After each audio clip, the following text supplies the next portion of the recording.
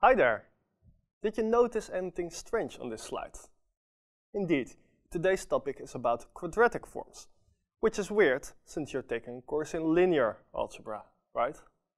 Well, as you will soon see, quadratic forms are related to symmetric matrices, which are of course a part of linear algebra.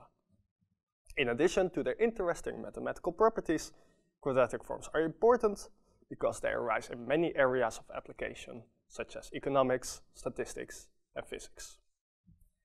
Okay, without further ado, here's the definition. A function q on Rn is called a quadratic form if it can be expressed as x transpose times a matrix A times x, where A is a symmetric matrix. We call A the matrix of the quadratic form.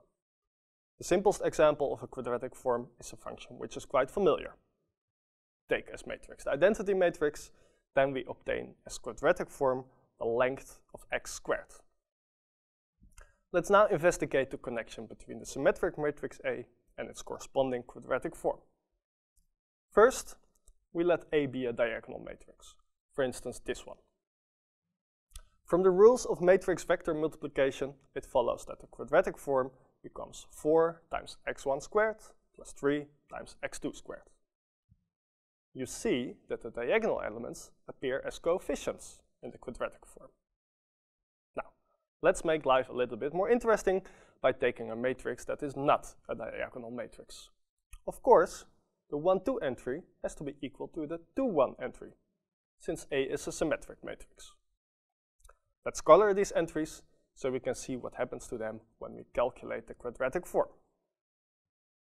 Well, you see that we first obtain this vector product.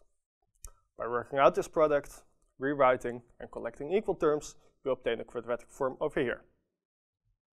Note that the occurrence of minus 4 x1, x2 in the final form is due to the minus 2 entries of the diagonal in the matrix A. Such a term, which involves two coordinates, is called a cross term. Note that the previous example had no cross term. This was caused by the fact that A then was a diagonal matrix. Alright, you know how to compute a quadratic form from a symmetric matrix A. Let's now reverse these rules. How do you obtain a symmetric matrix from a given quadratic form? To make things concrete, take a look at this function. Note that this is a function on R3, and we suspect it to be a quadratic form.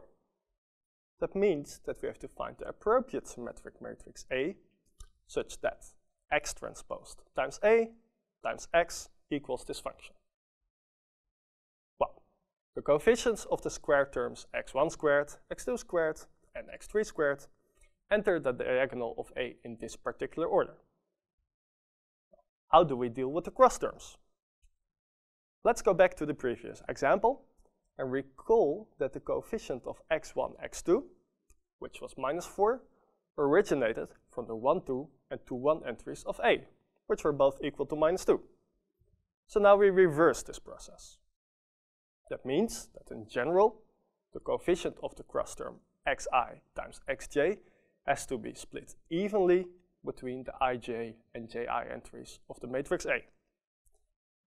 For our example, you see that the coefficient minus 2 of x1, x2 results in minus 1 on entries 1, 2 and 2, 1. And the coefficient 8 of x2, x3 gives a 4 on entries 2, 3 and 3, 2.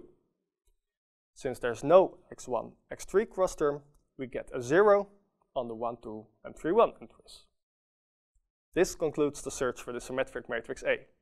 Ladies and gentlemen, we've got him! So now you know how to compute a quadratic form from a symmetric matrix and vice versa.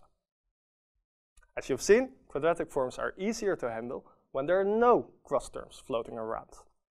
In class, you will learn how to get rid of the cross terms by making a suitable change of variable. Thank you for your attention and see you in class.